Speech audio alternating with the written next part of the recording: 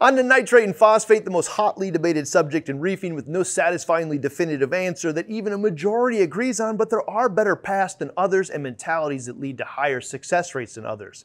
We're going to take some risks today and likely going to get roasted by some, but pushing the boundaries on nutrients and furthering the conversation is worth it. Normally we would share the science, thought leaders' positions, and where all of our experience has produced the best result. Make our case, and then after, share our approach that matches that.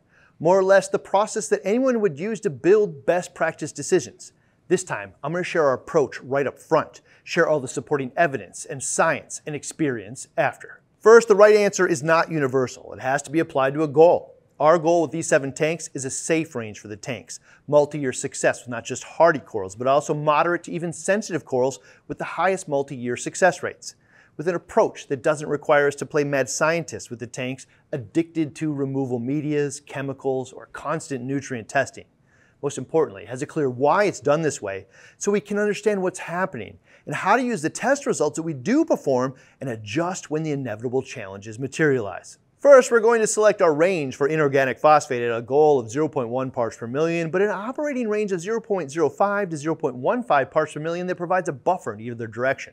If it goes outside of that, I would act and make changes to my approach of what or how much I feed, filtration, dilution, or water changes. 0.05 to 0.15 parts per million phosphate is achievable by a wide range of skill sets, common equipment, and maintenance practices. Done right, shouldn't require the use of constant phosphate removers. While GFO and solutions like lanthanum chloride removers are great for solving periodic problems, we actually want to avoid their constant use in medias or chemicals that both add or remove many other elements or pollutants somewhat indiscriminately. Now, I probably haven't ruffled that many feathers with a goal of 0.1 parts per million phosphate or even an effective range of 0.05 to 0.15 before action. This is just a range where we believe any material negatives phosphates might have is outweighed by the benefits of an easy to achieve zone. Some reefers might argue higher or lower, and that's fine.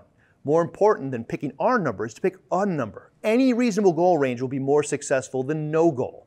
Just a range where if it was over or under, you would do something about it. For some of you, that range will be small, for others it will be large, but the point is use your best judgment as to when too much of a good thing becomes pollution or poison and act. We suggest measuring phosphate just once a month or 12 times a year and then track it in an app that can graph it. The only thing that you should care about is just it's not perpetually rising every month because that's a path to nowhere good. More specifically, it's a path to pollution becoming poison. Not the kind that causes rapid mortalities, just more susceptible to other stresses or subtle changes in health and coloration that may not be noticed if the effects are gradual. If it's rising month after month, then just change what or how you feed or up your filtration game. We'll show you how to do that today as well. There are a bunch of phone app options out there that are just a few bucks to free. Aquarium, Aquatic Log, Pocket Marine, and most controllers or monitor apps have a graphing function built in. As to nitrate levels, this might be the most controversial statement and where all of the debate about today's video will be had. I have no specific nitrate goal. Just let it land where it's going to land. The rationale for that considers the relationships of nitrate to phosphate in our foods. The ratio of nitrate to phosphate in most fish foods is in the range of 5:1 to 30:1. Without considering uptake in the tank, that means that our goal of 0.05 to 0.15 phosphate should produce around a range of 0.25 to 4.5 parts per million nitrate. I'd be most happy if it was in the middle of that, around 2 parts per million. Once you consider the different biological uptake ratios of various fish, their growth states, coral bacteria, and algae types, it might land at a different ratio that develops in the tank, but the point is get phosphate stable without removers and then track nitrate monthly in your app to see where it stabilizes. My preference is below 5 parts per million nitrate, but a lot of successful reefers let it stabilize as high as 20. Regardless, act once it's beyond your threshold. If you don't have one, pick one because any threshold is better than no threshold. There's one other piece of this puzzle. We're going to make sure we have ample sources of organic sources of nitrogen and phosphorus for the corals. We won't be stingy with fish foods. Most tanks will have a healthy amount of fish. We'll dose amino acids and particulate foods like reef roids, reef blizzard, or reef chili to meet those needs. Some animals that will accept larger prey will feed that as well. We'll use filtration to remove what isn't utilized so it doesn't pollute the tank. More common terms, heavy in, heavy out. There is a difference between inorganic and organic sources of nitrogen and phosphorus, and something that I believe that only a small portion of the hobby has embraced or attempted to account for in their tanks, which represents a huge advancement opportunity for the hobby and the success rates with our animals.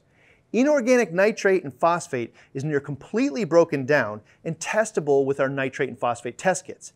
Inorganic is also readily available for uptake by algae and other pests. Organic nitrogen and phosphorus is harder to test for, and as the name suggests, organic particles of fish food, fish waste, bacteria, plankton, and dissolved organics or particulate organics in coral foods. Many sources of organic nitrogen and phosphorus, like particulate foods, is biologically less available for uptake by algae and other pests. Coral polyps have mouths as well as active transport mechanisms in their tissue to capture organic prey, particulates, and dissolved organics.